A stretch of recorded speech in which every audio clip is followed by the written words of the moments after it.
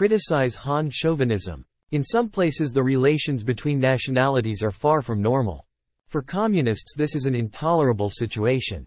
We must go to the root and criticize the Han chauvinist ideas which exist to a serious degree among many party members and cadres, namely, the reactionary ideas of the landlord class and the bourgeoisie, or the ideas characteristic of the Kuomintang, which are manifested in the relations between nationalities.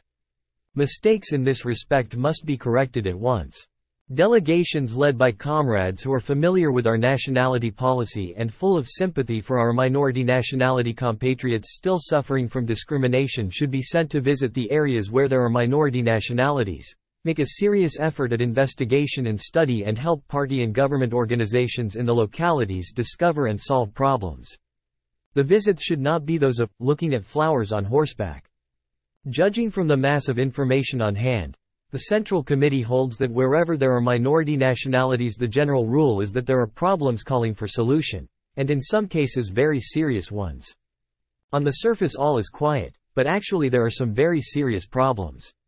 What has come to light in various places in the last 2 or 3 years shows that Han chauvinism exists almost everywhere. It will be very dangerous if we fail now to give timely education and resolutely overcome Han chauvinism in the party and among the people. The problem in the relations between nationalities which reveals itself in the party and among the people in many places is the existence of Han chauvinism to a serious degree and not just a matter of its vestiges. In other words, bourgeois ideas dominate the minds of those comrades and people who have had no Marxist education and have not grasped the nationality policy of the Central Committee. Therefore, education must be assiduously carried out so that this problem can be solved step by step.